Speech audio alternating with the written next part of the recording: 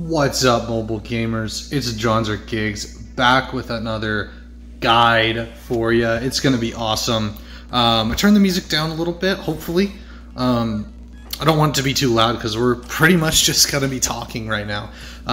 If you guys did not know, definitely watch the Arena News reaction and breakdown because there is a lot of stuff coming for the Mid-Season 2 update, Super Season 2.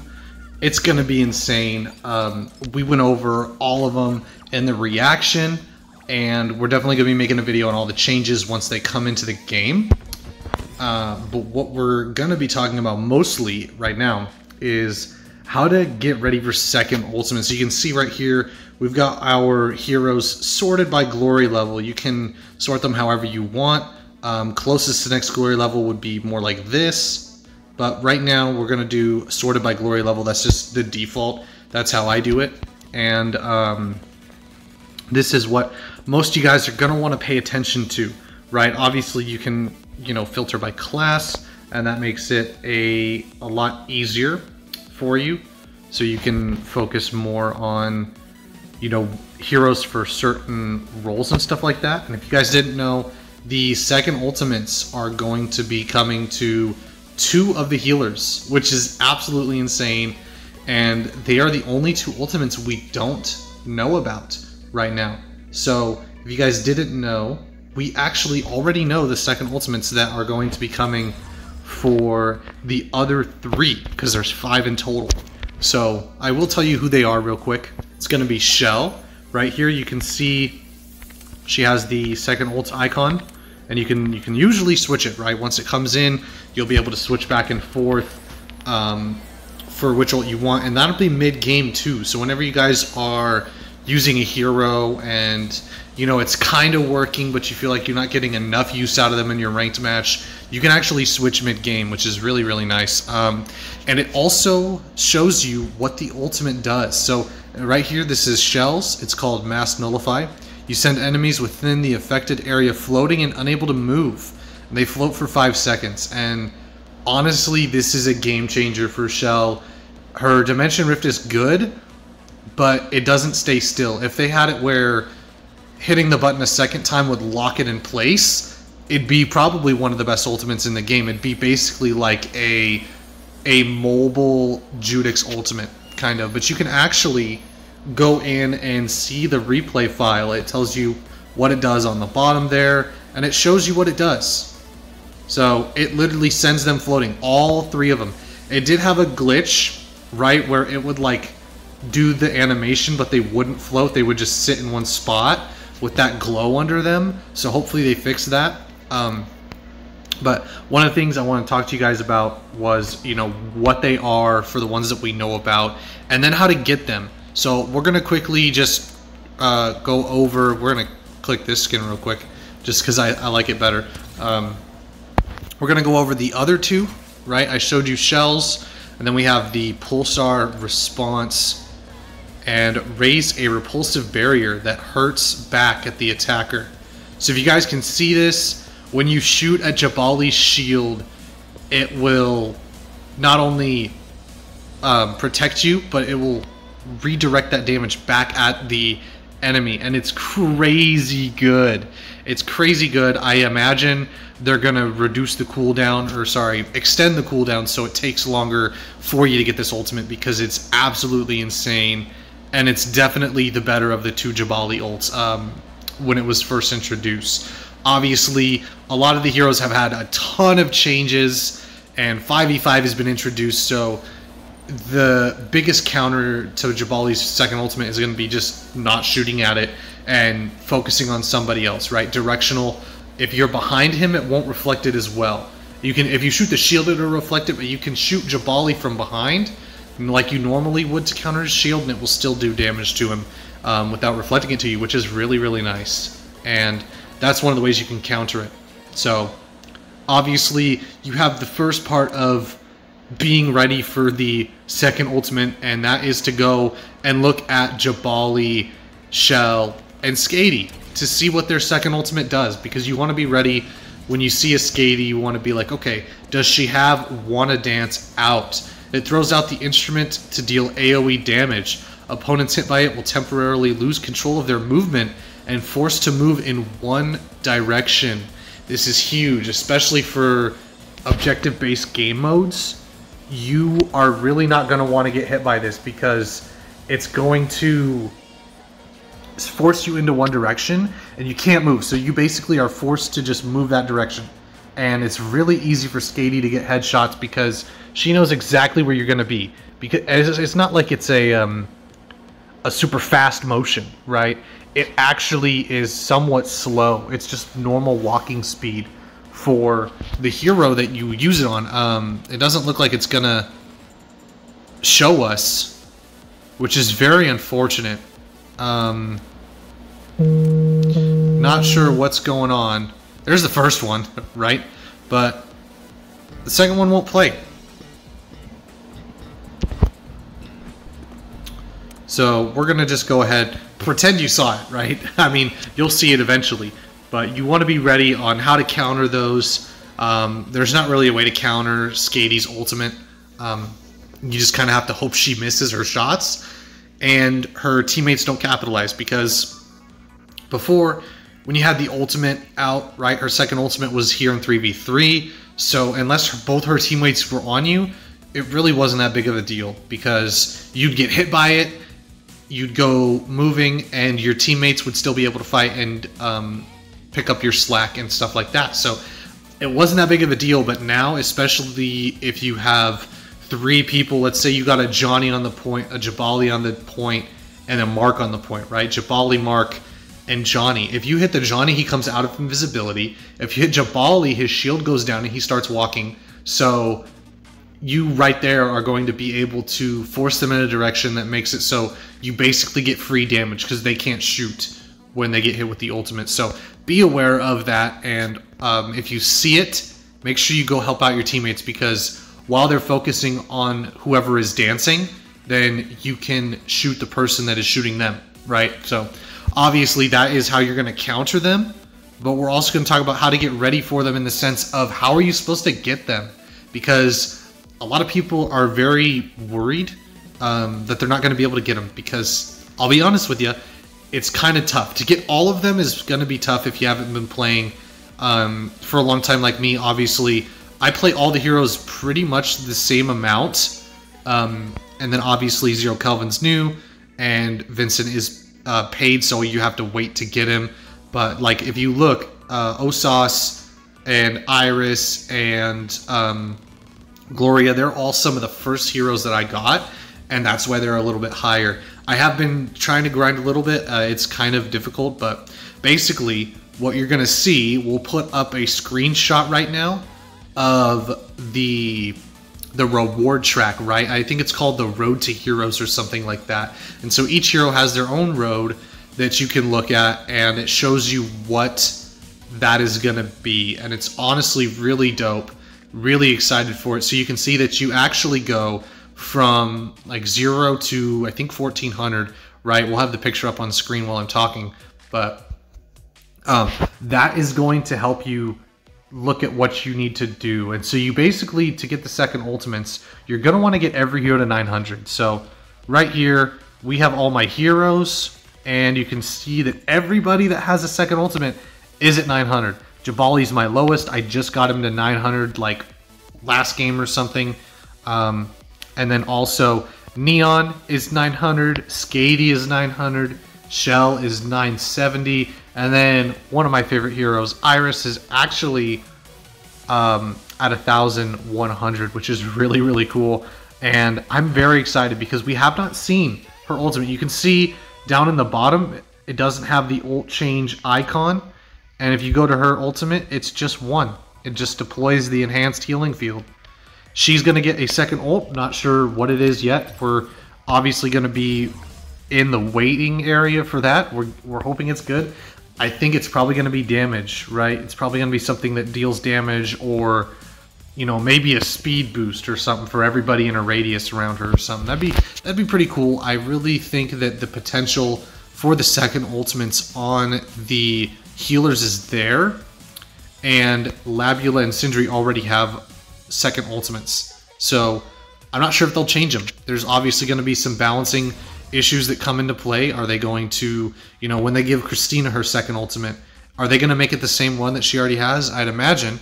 Are they going to make it where it spawns less traps? You don't know. So there's definitely that to think about. And the 900 trophies it's not an easy task, because each win in a regular game is 10 glory, right? So you can think of it like this. If you're just going to play straight out, you're going to need 90 wins, right? 90 wins to get that second ultimate. If you want to complete that whole Road to Heroes track we showed you earlier, you're going to need to get to 1400. So that is literally going to be 140 wins. And that takes a while. So one of the strategies I make sure that I tell everybody is when you go to this event tab, you can see the 3x trophy challenge. So I would really focus on who you want to rank up, because that gives you 3x trophies for 5 wins. And that adds up. If you think about it, basically, instead of getting 50 for one hero for 5 wins, because one win is 10, and then for every 5 games, that'd be 50. Then you actually times that by 3, you get 150 trophies instead of 50. So that is a lot of trophies. And it's gonna count. It's gonna take your games that you need to win and kind of cut it in half if you can use all of the 3x trophies on just one hero. So I definitely recommend that.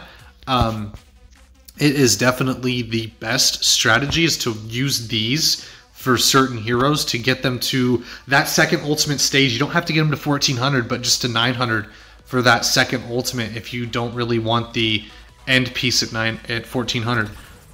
That's what you should do. Also, this is what we're going to talk about. I have this in bot mode here to show you guys. You can get different modes, and this mode right here versus bot mode, play against bots. That's literally all it is. I definitely recommend this if you're going to grind, because the bots are an instant win. Some of them are a little difficult if you just stand there and let them shoot at you. Like the Gatlin can kill you, the Gloria can kill you. If they have a Hunter, they can kill you. So definitely don't just stand around. You still have to play. But it's a more feasible option, right? Because this is going to be grind central. If you guys don't know, Crystal Assault is actually really good for Shell, because you can use her first ultimate to deal damage to the core without even being at the core. You just throw it and then teleport away and wait for it to recool, and boom, you're back and you're doing damage, and it's an insta win. So definitely be grinding Crystal Assault with Shell. If you think you're really good with one of the heroes that has a second ultimate and you're going to grind for that, I would try Free For All, because you actually get the highest amount of trophies for Free For All. It does not say here, but it's 12 if they didn't change it. So it's 12 or 14 if you win, and that is insane. So first place is 15 kills. You get 12 or 14, maybe even 15 trophies. I don't even remember, because it's been so long since I've played. And that's with bots as well. So you can grind these out and definitely use it to your advantage facing bots. If you have somebody maybe you don't think you can do very good in Free For All because it's Jabali and you're not doing very awesome with him, you can jump into Team Deathmatch and face some bots real quick, and boom, there it is. You don't even, just sit and play bots. I know that that's kind of boring and tedious, but if you guys are, like some of the friends I have that have just started this game, you want that second ultimate for Jabali, and you don't want to sit and grind ranked, because ranked is hard and it's not fun for you. You're like, meh, I don't really want to try really hard with ranked. Go into some bot matches in 5v5 if you really want to, and just steamroll the bots and instantly get that 900. It's not going to be instant, but 90 games plus the trophies right here for the 3x challenge, that's not that many. It's gonna really start to pile up, and you're not gonna notice it after a while. I think right here you can see my season, right? Let's see, days played 438. Is it in the overview? Yeah, so there you go. Wins 193. So you can see right there, 193 wins is pretty good. that means I'm at 190. So if I were to be grinding with just one hero, I would already have their second ultimate and their entire road to hero filled out. 190, I would actually have 2 heroes at second ultimate if I would use the same hero to win and win and win and win. And I'm not even grinding bot mode. Like, that's from playing ranked all the time and, you know, playing with my friends in 5v5 casual.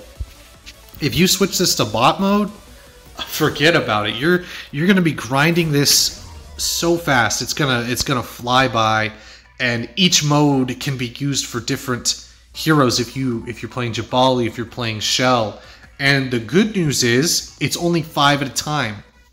So I know a lot of you guys are like, wait, only 5? That's not that many.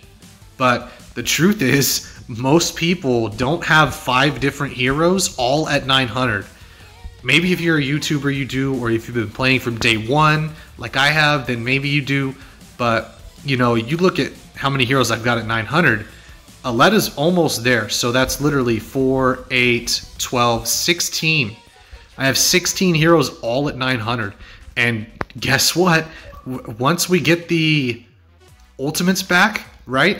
When you see that we have all those second ults, I'm going to make sure that I get everybody up to that level. I'm going to make sure once I have the ultimates available for Jabali, right? Now my next goal is to grind all my heroes to 900 so I can get their second ult when it comes out. Vincent's going to be the tough one because, like I mentioned, right, you grind the bots. The bots know where you are with Vincent.